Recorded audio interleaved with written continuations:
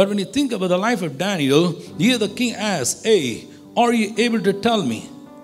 Look at the kind of reply he gives. It's amazing. He says, no wise man, enchanter, magician, or diviner can explain to the king the mystery he has asked about. He is able to clarify how the spiritual laws and the wisdom of God and the power of God works. He says, no human being would be able to tell what you're asking. But he says a very powerful verse. I pray when I read that, let it explode into your spirit. Having said that, he says in verse number 28, he says, but there is a God in heaven. But there is a God in heaven. Somebody open your mouth and say, but there is a God in heaven.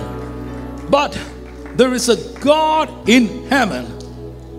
Hallelujah.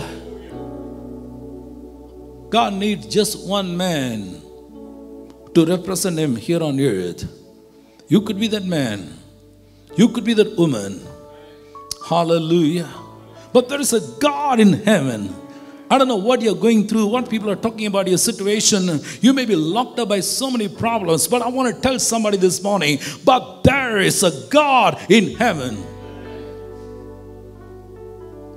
I don't know what the doctor has spoken to you. What is the report of the doctor? But I want to tell you, but there is a God in heaven. Your finance may be going down from the bad to worse, but let me speak. Inject faith into your spirit saying, there is a God in heaven. Somebody say amen. There is a God in heaven. And I believe heaven is too much involved with the people of God here on earth.